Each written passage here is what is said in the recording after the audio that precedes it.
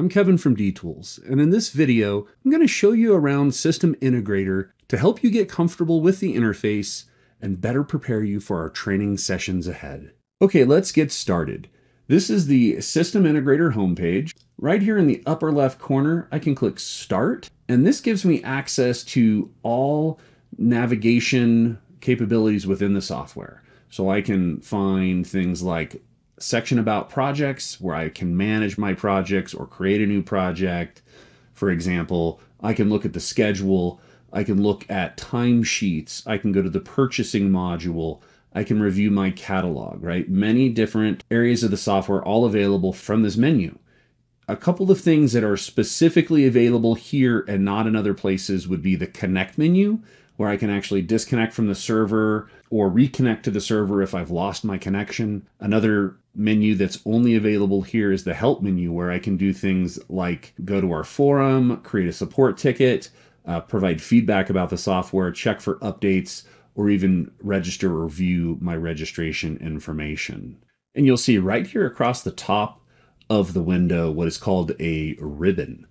These ribbons have navigation options built in. You'll see these throughout the software to get you around to different places and to execute different commands.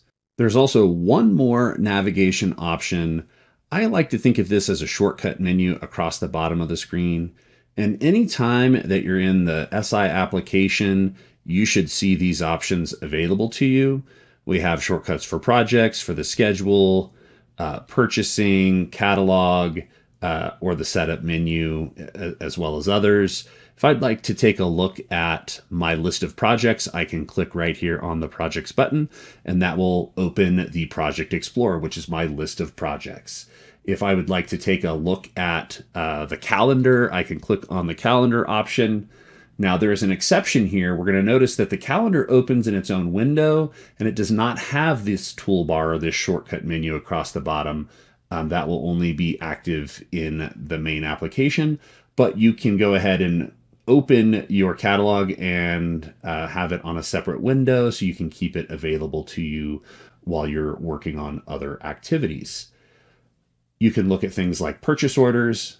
This will open the Purchase Order Explorer, where we can see all POs in the system. Next, we have our product catalog. So the catalog is our local repository of all the products that we sell. We also just really quickly, we have a library that we can go to where we actually take a look at more than 1 million products that D-Tools makes available to users to add to your catalogs to use in your system, where you can browse through a list of manufacturers and find the products that you need and download those directly into your catalog. And let's take a quick look at the control panel. I like to say that the control panel is the heart of the system. Everything from company information to our user accounts, key information for our catalog, like labor and the manufacturers we use, price settings, tax settings, project settings here. Lots and lots of information that we're going to configure throughout our trainings to get the most out of System Integrator. And last, there's a section here in the upper right corner with a few options. You can see the user account information that you're logged in with. You can activate our new dark mode feature.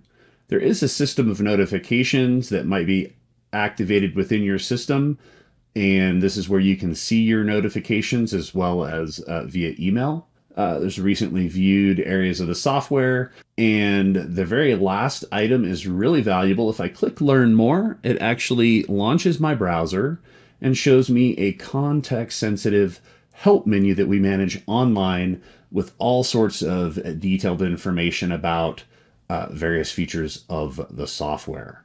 So that wraps up our tour of System Integrator. If you're currently working with the D-Tools team on getting SI set up and running for your company, now's a great time to return to your onboarding project in Guide CX to find your next topic and your next training video.